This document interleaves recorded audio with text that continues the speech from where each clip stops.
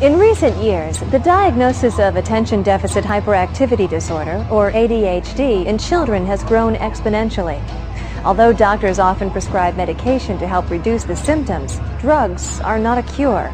In fact, some studies have shown that medicating children diagnosed as learning disabled and having ADHD is almost completely ineffectual. But one promising treatment called biofeedback training has been found to help some children diagnosed with ADHD focus better without medication. With this in mind, researchers at NASA spun off a technology that uses biofeedback training to help children train their brains to focus better. Originally developed to help pilots stay alert during long flights, this new technique uses off-the-shelf computer gaming systems like PlayStation or Xbox to help children train their brains. This new device is not only helping combat ADHD, but is making the process fun as well.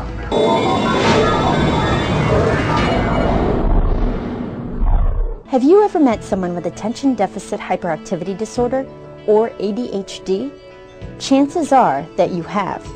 It is estimated that as many as 6% of all Americans suffer from this problem.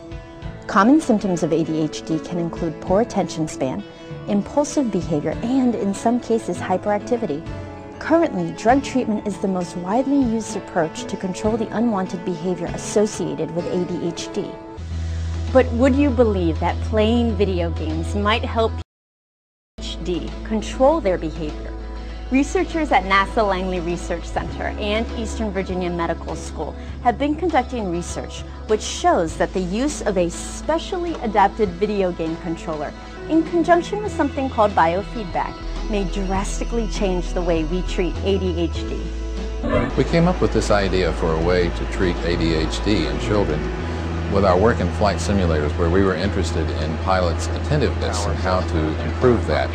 We connected their brainwaves to the flight simulators so that it affected how much control they had over the flight simulator.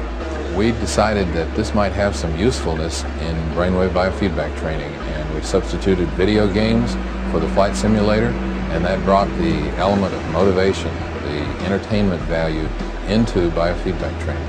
Biofeedback is a treatment technique that teaches patients to train and control normally involuntary body functions, like brainwaves, by using displays of signals from their own bodies. With the aid of a biofeedback machine, patients with ADHD can learn to train the brainwaves that are associated with focusing. Patients train these brainwaves by increasing the strength of high-frequency beta waves and decreasing the strength of low-frequency theta waves. Practicing these brainwave changes has been shown to lead to an improved ability to pay attention. These brainwaves can be trained much like an athlete trains his muscles. For example, when a pitcher throws a ball towards home plate, if he is off the mark, then he must adjust his delivery the next time he throws the ball.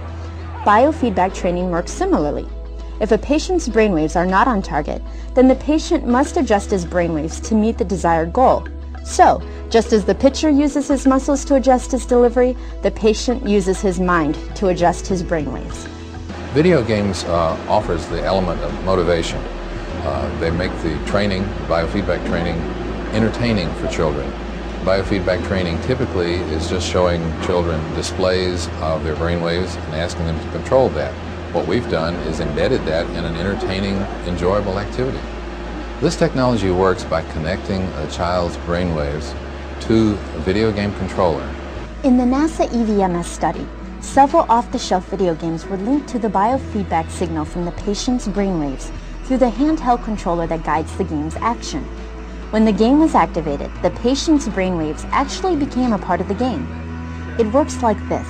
While a patient is playing a car racing game, for example, the sensors pick up high-frequency beta waves and low-frequency theta waves from the player's brain. If the biofeedback machine reads a higher percentage of theta waves, it sends a signal to the controller which lowers the top speed that the player's car can reach.